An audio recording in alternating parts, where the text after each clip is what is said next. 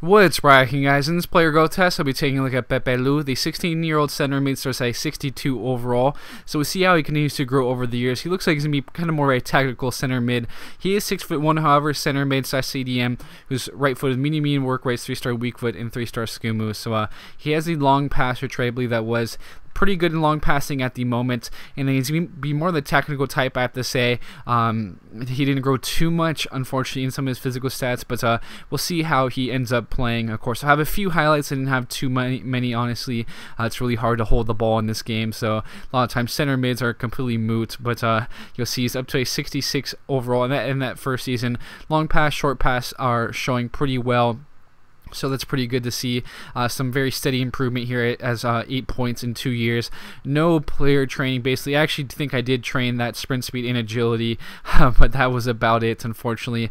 So he's really not grown too much in his physicals, but he looks to be very solid technically. So if you guys can have some better growth, I think things can be a lot better. He's tremendous technically now. As you can see, he did grow a little bit physically, but technically he is very solid, and you'll see some decent passing ability showcased in a few highlights. Only going to have about four or five highlights or so here, but 77 overall year 2020, grew very quickly. I have to say that's pretty quick growth, of course, for a guy who started as overall as low as he did. You see some nice work from him technically here. You can see flicking the ball back over him, just showing a bit of ball control. He's able to keep the ball, so he's gonna be kind of more of a ball retention center mid. They call him like a ball circulation type player, essentially. He's not gonna be He wasn't extremely good going forward, but you'll see one highlight here. He did towards the end of his career, you'll see it get a little bit better as far as ball control, dribbling, and physical stats were a little bit better. But so if you guys have better luck with that, you could really be even more dominant. Of course, his technical stats are great,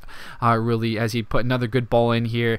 He does a good job here as well, starting to hold off a player. It's going to play a very good ball as well. So you can see just kind of some of his work here with his passing, and see a variety of passes. You saw that long pass, a little bit more of a medium range, shorter pass, but you'll see he did a good job tackling as well. But he would cap out at 85 overall at the age of 30. You can see agility did improve a bit, sprint speed and the like, but technically he is very good. So again, I apologize for not having too many stats. It was very difficult.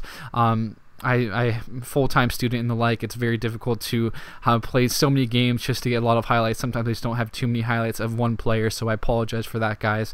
As you can see, again, long passer trait. Doesn't have any special. He's a bit surprising, but in general, he's very well-rounded technically, which is very good to see. He's not the best marking, despite being a center defensive mid.